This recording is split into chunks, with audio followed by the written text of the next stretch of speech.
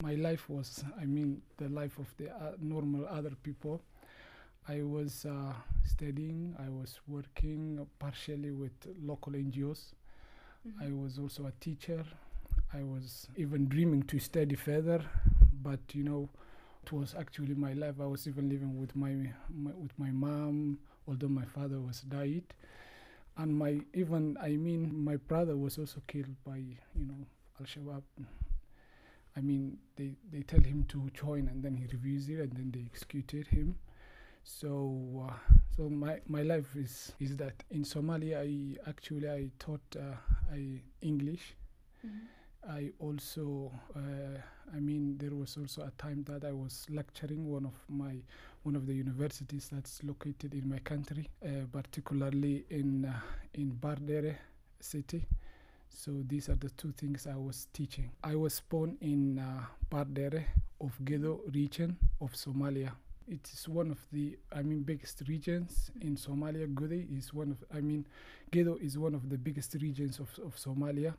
It has a lot of farming system. It has rivers. It has livestock.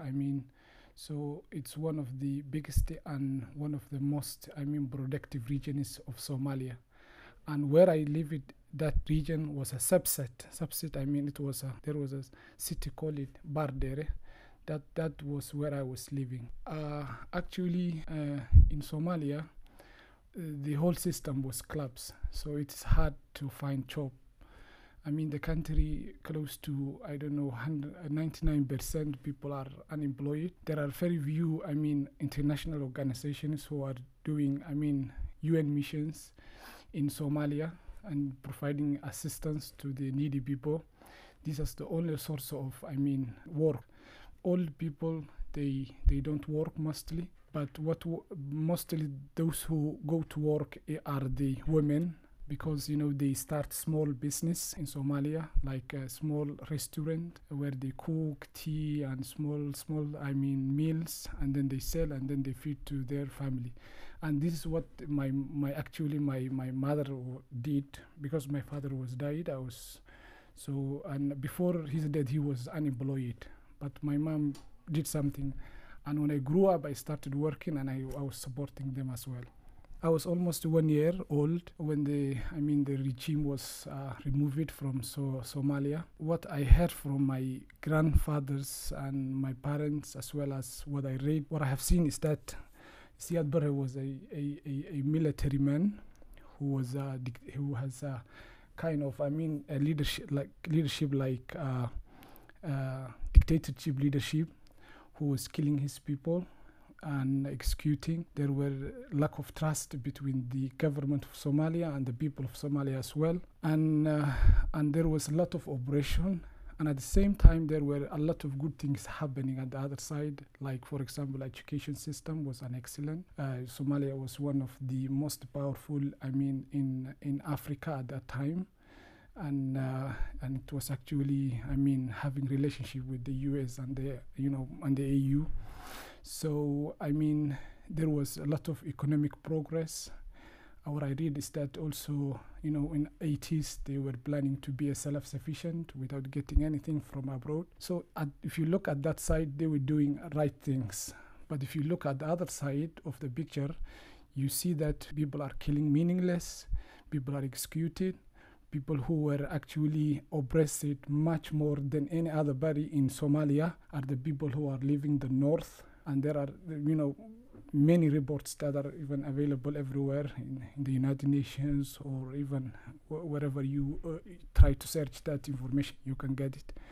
So, it was like, a horrible situation. It was red period, where people are slaughtered, killing meaningless, spying, so it was horrible. But if you look at the other side, and then there was some also, economic progress, education, and all this. UN, actually, I was young at that time as well.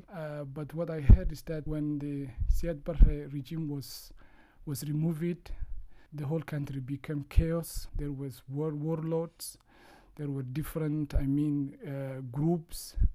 And then they started killing again people, even worse than the time of the Siad Barre, because that time there was some, at least a kind of system that was in place. And when the situation was bad, they started killing the normal civilian people. And then the United Nations, they decided maybe to send troops, particularly from the US. And then they went there, they tried to, diffuse the tension and the situation. They actually did a good job at the beginning. As I read, they did something good. And then after some time, due to the lack of knowledge of the country, the warlords were somehow successful successful in fighting with the international fighters from US. So it looks like something that was tried but was not worked. So, but it was good to go there and save, the lives of Somali people. I believe that it was a good thing for the US to go to Somalia and save the lives of the civilians. In Somalia, the problems are huge, because if you look at Somalia deeply, you can see that Somalia is like a no man's land currently. There are different people with different political agendas. There are terror groups. There are, their own problems, like guys who are called Al-Shabaab, the terrorist group that are linked with Al-Qaeda. There are many, problems they are facing. So when you don't have a moral government, democratically elected, that can handle the country properly, then sure the chaos can be like Somalia, or maybe the same. So I believe that Somalia is currently is experiencing piracy is one, which is also affecting the other parts of the world, because we have the longest short sea in Africa. You can imagine without controlling, without troops that are safeguarding the international trading system and all this. So piracy is there. Illegal fishing is there, because there are people there are other governments who are coming to our sea, and then they are fishing without making any consultation with, a Somali government who is very weak. We have also famine, and because our people are depending on the rainy seasons. That's where they get the water and all this. They don't have a reserve water. They don't have a proper mechanisms to prepare themselves for the droughts and all this. So due to that, famine is always there. All African countries are victims of climate change, and some maybe countries are doing good things, like Ethiopia, like making green all their countries. But in my country, yes, of course, climate change in Somalia, they affected us deeply, because we don't get the rain as usual. We see that, and that affected us, our agricultural system, our livestock system, the life of the rural areas, the life of the urban areas. Combination of all this, they really, affected that. And we believe that climate change is something that's harming in our country as well. Actually, I decided to leave my country when I realized that I was threatened. That I would be killed due to what I was doing, because I was partially working with civil society organizations and I was teaching universities. The bad guys from Al-Shabaab, they were not happy what I was doing there. Even they killed my brother. And then that's when I decided to leave the country, because they told me to stop working with civil society organizations. They told me to stop teaching, because they believe that English is a language of other people. And they also, made me to escape from where I was living. One day my country become stable. What I would love to do is to go back and transfer what I learned from Deutschland. And if I get the chance to be educated, I would also like to get education like maybe good governance and leadership, which is one of the burning issues in my country, because we don't have now a leadership that can take the leadership of the country in a good direction. And even I would like to learn like security, because security is one of the biggest problems in my country today.